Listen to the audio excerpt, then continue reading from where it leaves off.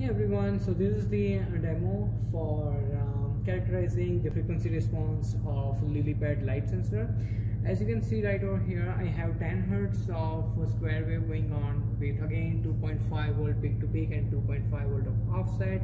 As you can see here, I have white LED and I'm holding the Lilypad right against it so that all of the waveform or all of the light hits the sensor directly.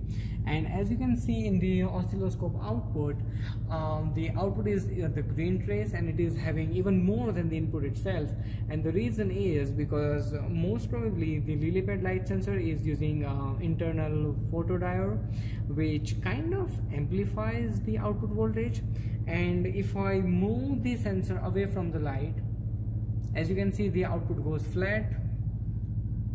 Right now the sensor is not facing the light, and put it back into the position again.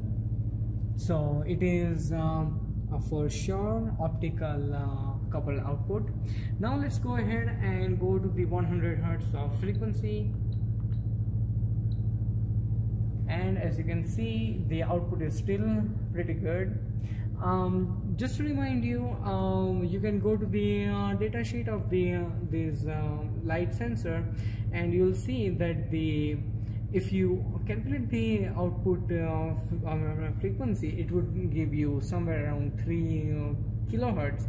You have to take into the account rise time and the fall time, but this is what you'll end up with, around 3 kilohertz. So let's go ahead and go to the 2 kilohertz, and we will expect the output to be still pretty much good. Alright, again, and yes, it seems pretty good right now. We are at 2 kilohertz, and unlike LDR, which started to die off at 500 hertz, we are still going really good at 2 kilohertz. Let's try 4 kilohertz.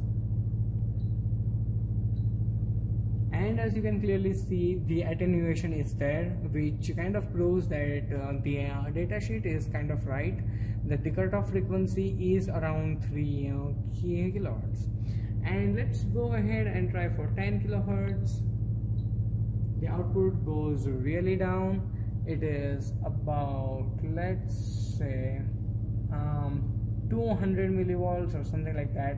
Also, you can see the shape of the waveform is not quite clear. It's not square anymore.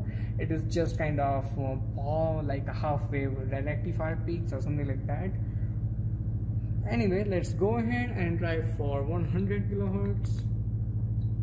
And as you can see, it is mostly pure noise at this point. We can still stop this waveform, zoom it in, and yes, it is pretty much the noise of in the order of 20 millivolts. So I would say that till 3 kilohertz or 5 kilohertz it does provide you a good output, but then it starts to attenuate, and it's really up to your application how much output you want. But I can definitely say that if given enough time, I can use it for up to 10 kilohertz for sure. Anyway, thanks a lot for watching, and I'll see you in the next video.